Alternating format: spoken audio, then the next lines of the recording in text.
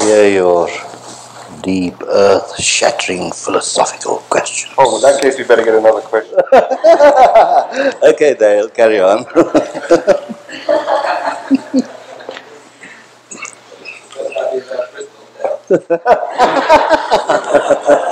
We're not going that deep yet.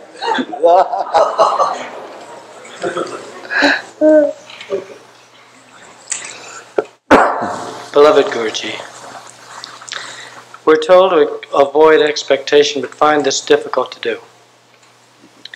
What is the difference between planning and expectation? You could not go on a tour without some planning. If expectations are living in the future, are not affirmations and manifesting also living in the future? If our thoughts create the future, what effect do our expectations have on it?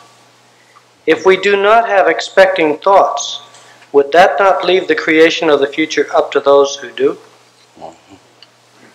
Beautiful. Wow.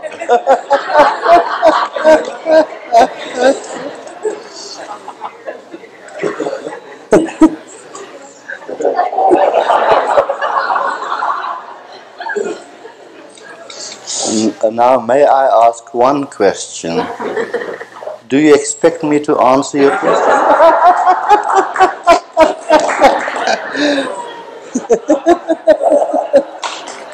Good, fine.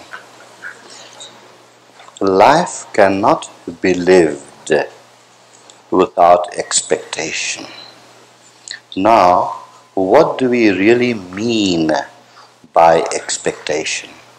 That is the question. Because within expectation there is planning. As Dale has said, if you want to go on a journey, you've got to plan your route. And by planning your route, it would imply that you expect to reach New York if you are going to New York. Good. Now, if we are bound on the mundane level by expectation, how should expectation be handled? I reach home and I expect to have a warm meal, which is quite natural. After a hard day's work, a lovely smile from the wifey, or whatever the case might be, it is expected. But that is not the kind of expectation we are talking about. These little expectations are the things that make the world run. But in the expectation, the quality that is required, the quality which would not bind you, would be non-attachment. Now you, the man, goes home after a hard day's work and he expects to have a meal. Now something might have happened that day, and little wifey was busy with the children, or the child was not well, or whatever the case might be, and she could not prepare that meal that you had expected. Now, if you were totally attached that you must have that hot meal, if you were totally attached to that idea, then you would feel disappointment. But if you were not attached to the idea contained within the expectation, then disappointment will not be there. You cannot live a life free of expectation. That kind of freedom comes at a far later stage, when you are just about to merge away into the divine, and then also you do not expect the emergence. For even expecting the emergence with divinity is also a form of attachment. An attachment to the idea. Now, what do we mean by idea? I. That's the main letter in the word idea. Because that very I forms the idea. Who else forms it in your mind but that very ego I?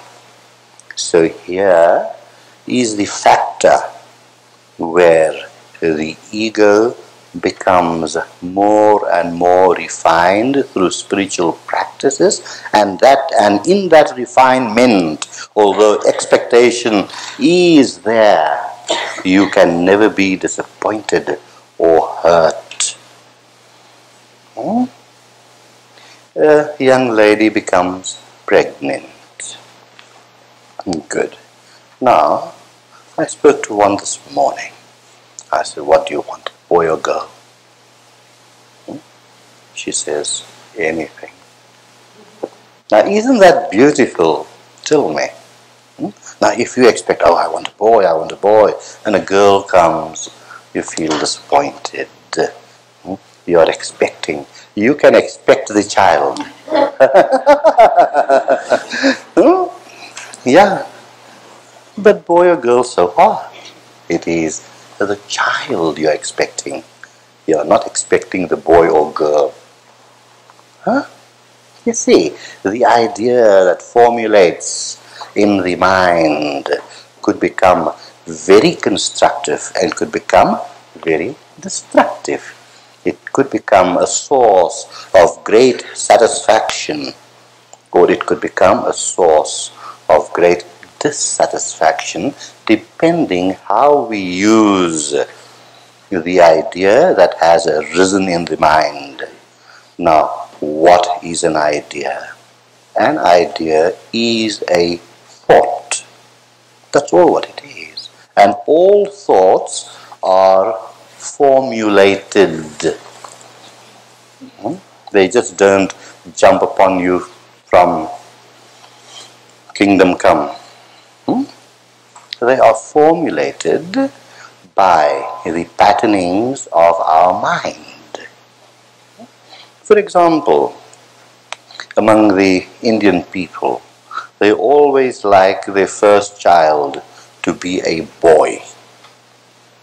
Because the daughter gets married and goes away to the husband's home, while the boy stays at home and brings his wife home.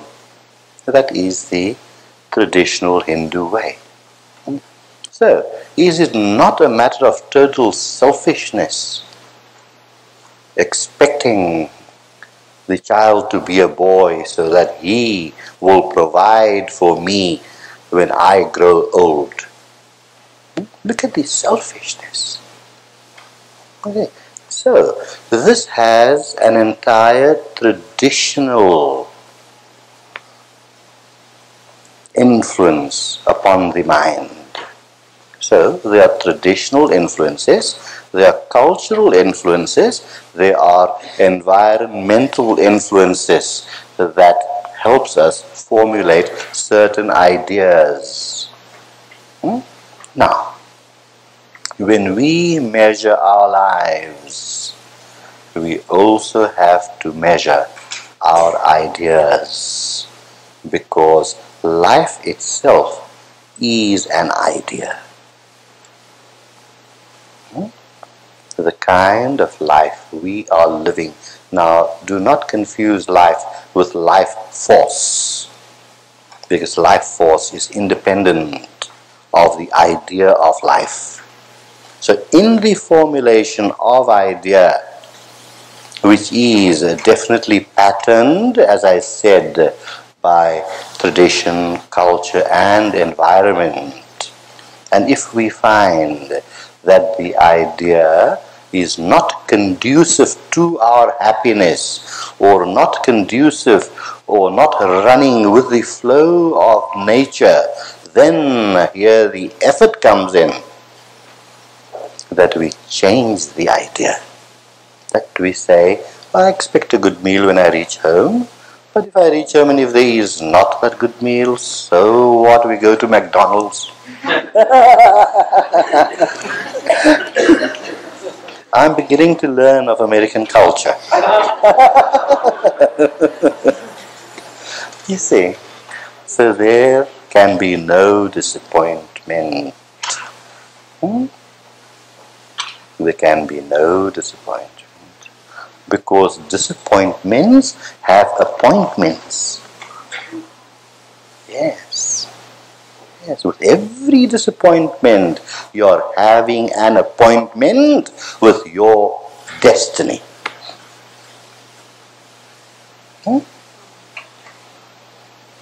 Now, to avoid the disappointments and yet have expectations is possible.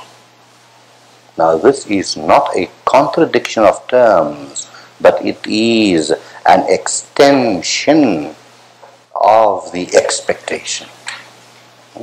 So, if the expectation, although it is there, and if it is viewed in a manner that would produce greater and greater happiness, then by all means expect. We come to this course and we expect, very rightfully, that we would feel uplifted, we would gain something, some understanding, the mutual friendship, the atmosphere, being with your Guru, all the love that pervades all around us. We expect that, don't we? Yeah, so that is the idea we come with to a course. Right. But, for example, if a person does not feel well, then it is not the fault of the course. It's the person of the person. It's the fault of the person not feeling well. For that person might have come with so many burdens and would just not allow himself or herself to open themselves to receive the love and the beautiful vibrations that permeate this form. So always do remember that in every disappointment, nothing else is involved. All externalities can have no effect at all if we have that strength within. And that is what we teach, strength and hope and courage. Let all calamities come, and by facing them, the calamities dwindle away. We need that strength. We need to strengthen ourselves in such a way that come what may, I accept it. I accept the responsibility of what comes my way, and I will do something about it. You see? So, expectation can be used, as I said, in a constructive or a destructive way, depending how much you are attached to the expectation. Now, planning is necessary. You plan to drive from here to San Francisco, and you're not going to drive expecting having a puncture or having the car breaking down. You're not going to do that. For then the drive would be so unenjoyable, because what would loom in your mind is the thought of the puncture or the breakdown, and not the beautiful scenery that you are passing. So the journey of life becomes a living hell instead of a living heaven. And yet we expect to reach San Francisco. But what is the idea in the mind? The puncture and the breakdown, or the beautiful scenery on the way? See, there lies the secret behind expectation, where the idea has to be such, and this requires a little effort. This requires little effort. And with that little effort, with that little positive thought, one can definitely and truly and in reality change one's entire patterning of thought, which is another word for expectation. Because thought is the main constituent in expectation. People that do not expect in this practical daily life would be people without any mind. They should be in a lunatic asylum. Yeah, that happens. They become mindless. In the yogic state of trance, you can become mindless, but you can never remain there all the time. You have to come down to earth. As a matter of fact, you can never remain with God all the time. You have to come down to earth and regard this earth to be God also. Not up there in the clouds. As the saying goes, feet firmly planted on the ground and the head in the air. So here you combine the heavens with the earth. That's the symbolism of the cross. The vertical leading to the heaven, on which is joined the horizontal, the earth. And it requires the earth, the horizontal requires the support of the vertical, or the horizontal cannot remain. And that is what life is all about, is to combine within ourselves earthly values, real living values, to live as ordinary human beings with all our faults and frailties. For who is so perfect in this world? I'm not perfect. And why look for perfection? Did Christ not say, cast the first stone, he that is perfect? Was Christ perfect? I'm talking of Jesus, sorry, not Christ. Because Christ is a consciousness, that's a different thing. Was Jesus perfect? When he used to visit the inns and dine with the Pharisees and his greatest disciple, which very few people know, was Mary, who was to be a known prostitute. Was Jesus the man perfect? But the consciousness he had, that was perfect. And that he left to us, for us. That is our heritage. Not the man, but his consciousness. And this applies to Krishna, Moses, Buddha, Mahavir, all of them. Because it's the same consciousness permeating eternally, beginless and endless, and just rising up in the ocean as the big tidal wave whenever it is necessary. So, in the true idea of expectation, one must be fearless, come what may. There was a samurai warrior, and he was known to be the greatest warrior in those times. Good. He came home after a great battle, and he had won the battle and slain all his enemies. He came home, he sat down and rested, and there in front of him stood a little mouse. And this mouse was a brave mouse. I don't know if he came from Disneyland. Mighty Mouse. So this mouse stood there and stared at him. Just stood there and stared at him.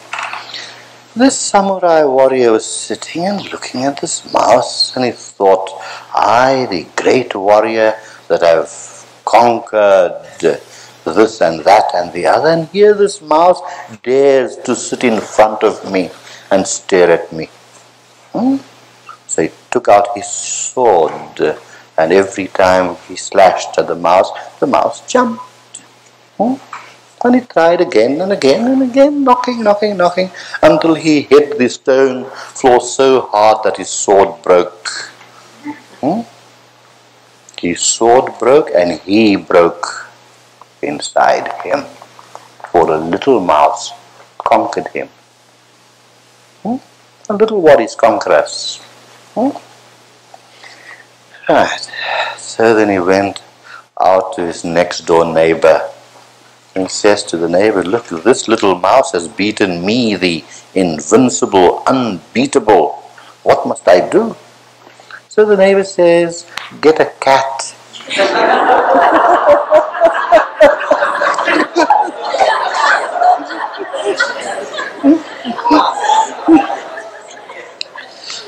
So he got a cat. Right. So this mighty mouse, as soon as the cat came in, attacked the cat. And the cat got so afraid that it ran away. You see, what ran away? Why did the cat run away? Why was the samurai a failure there? Because of his fear. Because of his fear. That this little mouse stands there and stares at me. So he felt fearful. So he lost. The cat lost. But this little mouse attacks me. Mice are supposed to run away when the cat comes. It attacked me. So the cat felt fearful and ran away. So then he went to the neighbor again. Now what to do? So the neighbor says, we should get the royal cat. So he went to the palace, this warrior, and being a great warrior, the king honored him and says, what can I do for you? He says, look, I want to have the loan of the royal cat. So he brought the royal cat along to his home, and the cat was conscious that I am a royal cat. And as soon as the cat came in, he devoured the mouse. What devoured the mouse? The strength, the fearlessness. Although the royal cat was a frail cat, but it had the confidence that I am the royal, the Raj cat. You see. So having that confidence, have all the expectations that I am potentially divine, and within my expectations, being of divine nature, no disappointment can befall me. See how practical it is. There again we come to the attitude of life. I think that is the theme this week, isn't it? Yeah. So, as we proceed through life, with all the expectations, fine, but be not attached to the expectation, and no disappointment can befall. No disappointment. Then the result is joy when there's no disappointment. And then you really fulfill your appointment with destiny. And what is destiny? Is to know one's inner self. Therefore the Bible keeps on saying, man, know thyself. And knowing thyself as man includes all the opposites. For life can only exist here by means of polarities. There has to be contraction and expansion. Without expansion there is no contraction. Without contraction there can be no expansion. So when we say that we live with expectations and not attached to expectations, we automatically rise beyond the polarities, beyond pain and pleasure. We rise above it and find that equilibrium. And within that equilibrium, you function. The waters have become stilled, and you swim in the still, transparent, beautiful water. That's what we are doing. We are swimming in this world that is called life. You see? So, when the questioner said that it is difficult to get away from expectations, true, it is difficult. You have to become a saint. And then, even the saint has expectations to a limited, very refined degree. For man cannot exist without even the highest enlightened man still has that little trace of ego. He has to have it. Otherwise he could never exist in a mortal frame. But the ego being so refined that all the light of divinity shines through clearly. And the light is so bright that when it shines through the pane of glass, which is the ego, the glass seems to have disappeared and only the light is seen, for the light is so powerful. The ego cannot be destroyed. It is a total fallacy that has been preached by many philosophies that annihilate your ego. It is impossible. The ego cannot be annihilated, for nothing in this universe is destructible. Nothing can be destroyed. I've said many times that you could never add a single ounce of energy into this universe, and you can never take away a single ounce of energy. It is a complete whole, beginless and endless, eternal, all the time. So the ego cannot be annihilated at all. And when man reaches enlightenment, he still has the trace of ego. And when he leaves the mortal frame at will, if he wishes to, then that very refined ego disintegrates and goes back into its original elements. And that's the meaning of earth to earth and dust to dust. In a very gross form, but in its refined form, this is what it means, that the ego disintegrates and its forces and energies contained therein goes back to its original elements. So nothing is destructible. Nothing is destructible. It all goes with you when this body is shed. Even your expectations go with you. There is the Islam faith, for example. They maintain that here on earth you must not have a drink. And if you do have a drink, they're not supposed to, not at all. Of course, our teachings is do things in moderation. What's wrong with it? Why wait till the hereafter? Islam promises that when you pass away, you will have rivers of wine flowing. You will have houris, celestial pretty women, houris, tending to you.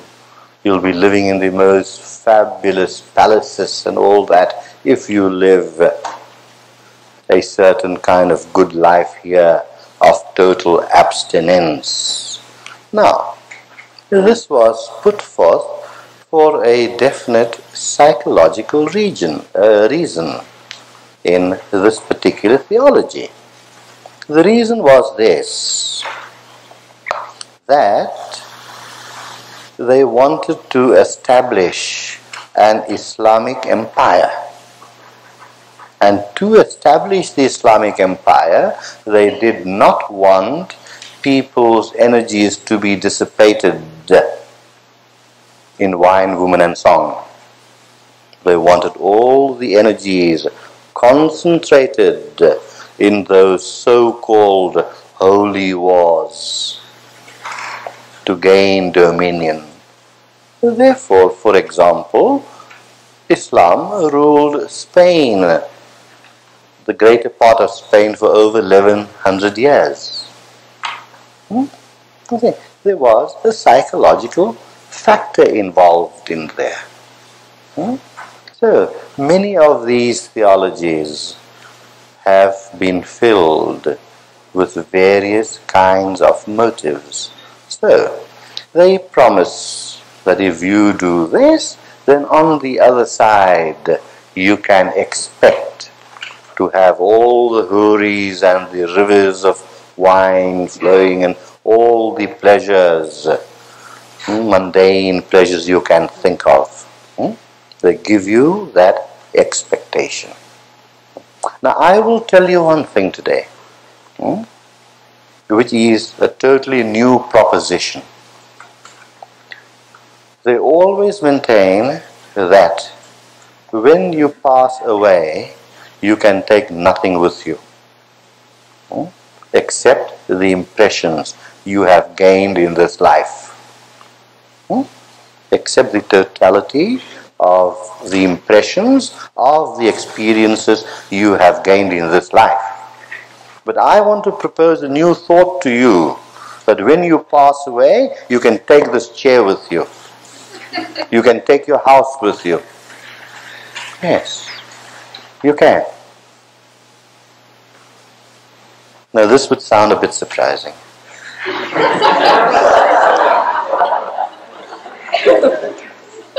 Now I'll tell you how it works. I'll tell you how it works. You are so attached to that Louis XIV chair. You are so attached to your motor car. That you can take with too, by the way. Yeah. You are so attached to your home and your belongings and what have you, you name it. And you take them away with you because your attachment is so much to your possessions that you expect to take it away with you. And because of that deep attachment, because of the deep power of thought, when your subtle body goes into a different dimension, your very thoughts will materialize your house and all your possessions there for you. And you will find it real. I've experienced it. I've made experiments. And I'm telling you this. You will find it real. You will find it real as a person finds it real in a dream. For while you are dreaming, is everything not real? Is everything not real while you are dreaming? But then, before reincarnating, you wake up and then you realize that this was a dream of the subtle body. You see? So you can't take everything with.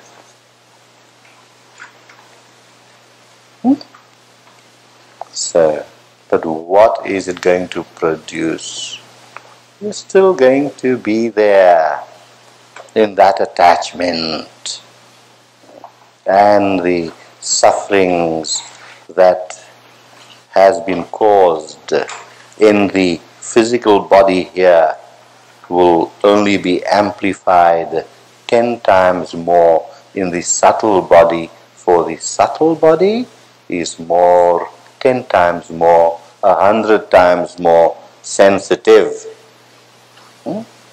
So the attachments will become 10 times more. And if attachment brings about suffering here, then that suffering will be 10 times more there. So I do not advise anyone to take anything with him.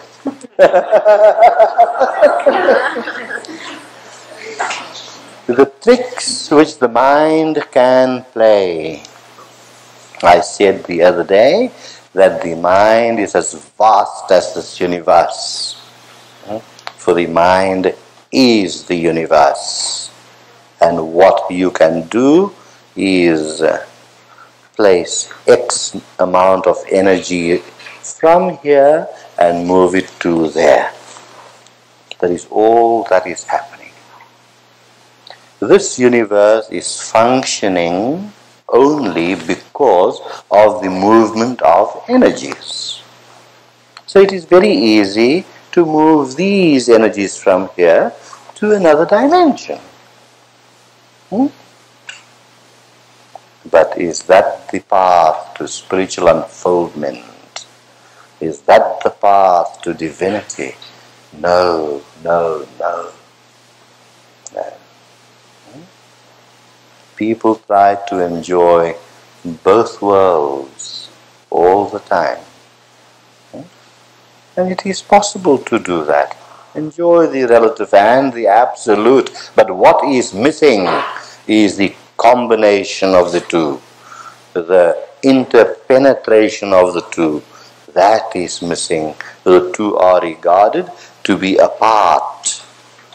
That this is the world and that is earth and that is the heaven.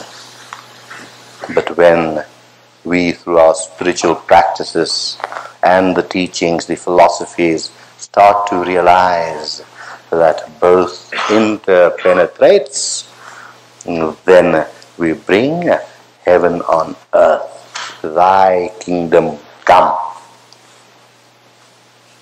You see, we say these things every day, but we don't realize the deeper implications or the depth of meaning contained therein. Thy kingdom come.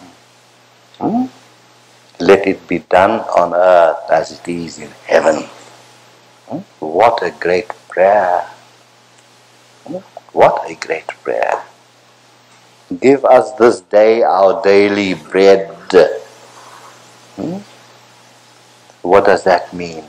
It talks of non-expectation.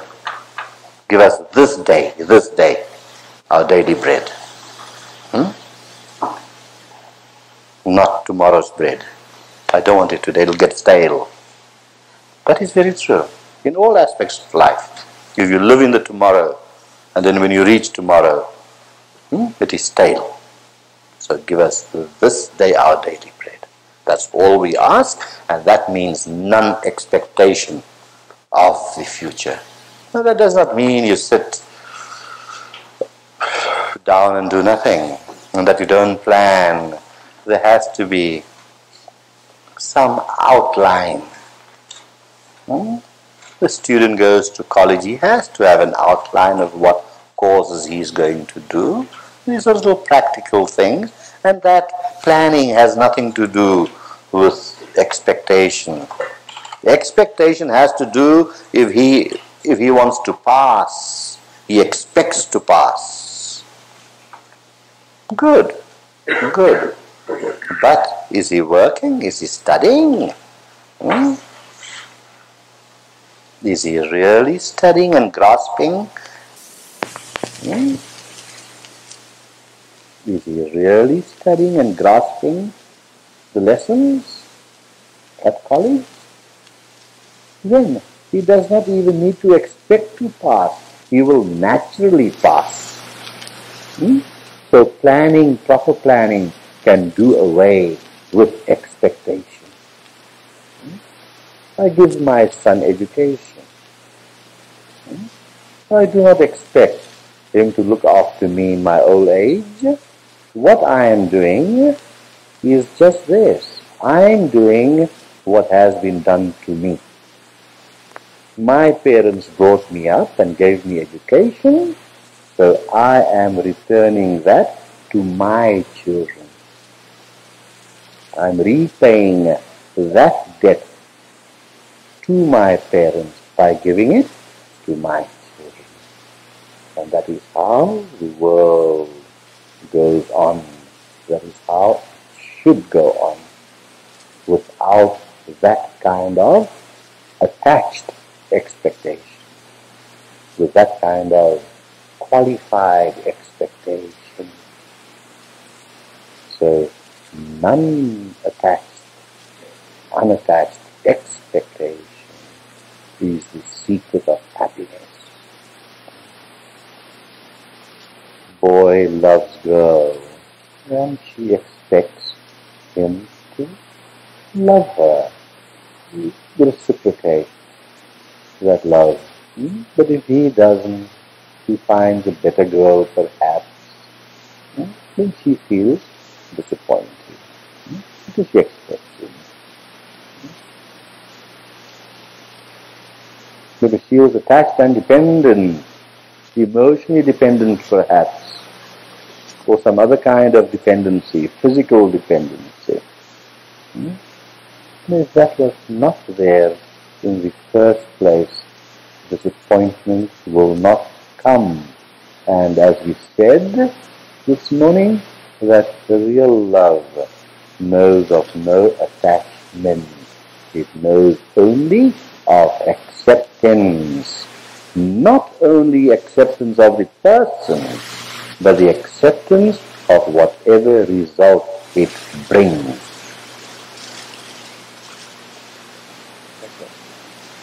We want to create results. But I want this to be the result. And that is where disappointment comes from. And this is where we negate all our religions. We throw all our religions to the sea. When we do that, for is the spirit of religion not this, that not my will, thy will be done. Who am I to expect? Who am I to order? Who am I to order? The planning is necessary. Effort is necessary to have proper effort. The spiritual practices are necessary. The remembrance of divinity or his representative is necessary to bring that grace to you so that your plans are fulfilled even without expecting anything in return. Thy will be done. That means that we are surrendering. We are offering ourselves to that which is greater than ourselves. What right have you to expect? What right have you to demand? Even our prayers are filled with expectations and demands from God. Does He not know your needs? Who are you to demand? Who am I to demand? We expect nothing. We expect nothing. We act for the sake of acting. We work for the sake of working. We love for the sake of loving. And whatever result it brings, that too we accept. And we accept this gracefully, for whatever is given to us is given with grace, by grace. So why not accept our position in life today as it is. Start now. That is the time to start, not tomorrow. Tomorrow never comes, and yesterdays are gone. We start here and now. We expect nothing. And then living becomes a joy. Because within expectations, your mind is forever swirling and swirling and swirling. You buy a block of shares and you expect the price to rise. You put $10 on a horse that's running on Monday, Tuesday, whenever. But your mind is swirling here, and from now already you're expecting, my horse is going to win, my shares are going to go up in price. So, you are not living now. You are living for next Tuesday or next Saturday. You are not living now. You are not enjoying the benefit of the now. Your mind is there, somewhere in the future, which might never come. So look at all the disadvantages. So if you put $10 on the horse, forget it. I don't advocate racing, of course. But I'm using these analogies, and analogies are never perfect. Yeah. But do not let the mind dwell on it over time. Rushing to the newsstand and see what the index says of the shares. Has it risen, has it gone down, has it risen? Unnecessary expectation. Unnecessary.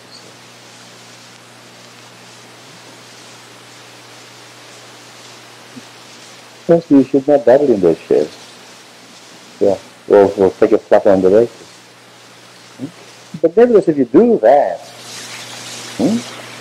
and use it just as fun, right, so you earn $500 a week, and so you spend $20 on that. Nothing wrong to have a few little vices. It makes life interesting. Yeah. But they must not be vices that are harmful to yourself or to others.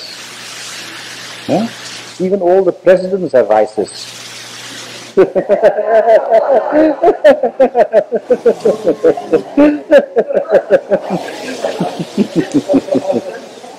That's vice presidents, of course.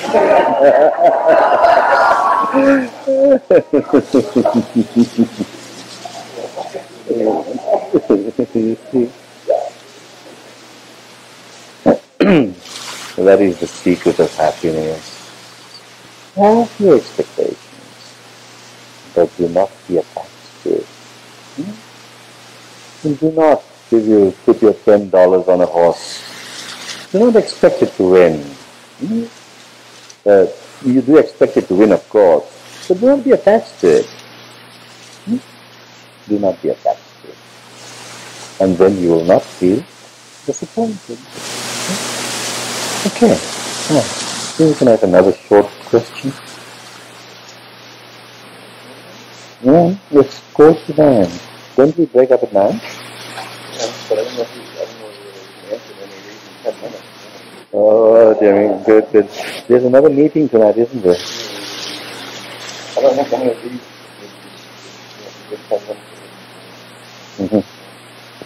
Okay, then we'll call it tonight. And we rather start with whatever meeting we'll have. We're working out certain schedules. More than our schedule.